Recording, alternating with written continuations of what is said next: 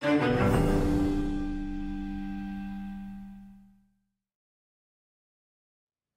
instructor may ask you to use the discussion board tool on Blackboard. The link to the discussion board tool can be found to the left in your course menu. When you click the link, you will be brought to a page where all of the discussion forums will be listed. The discussion board consists of forums and threads. There are two ways your instructor might have posted the question or topic for you to respond to. Either in the description of the forum, which you immediately see when you access the discussion board tool, or in a thread created within the forum. Your instructor should have included instructions on how to reply to the question. If you are replying to a forum, click on the forum title, and then click on the button labeled Create Thread. Type in the subject of your response, and then type your response in the text box.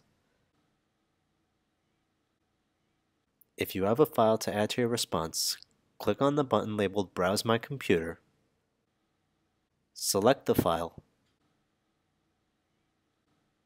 and click on Open. When your response is ready, click on Submit.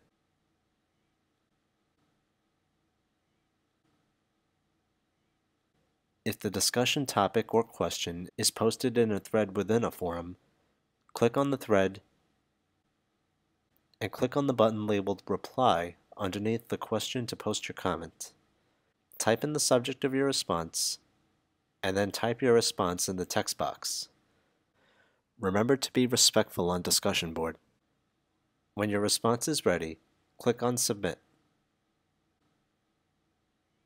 You also use this method to reply to comments posted by your classmates.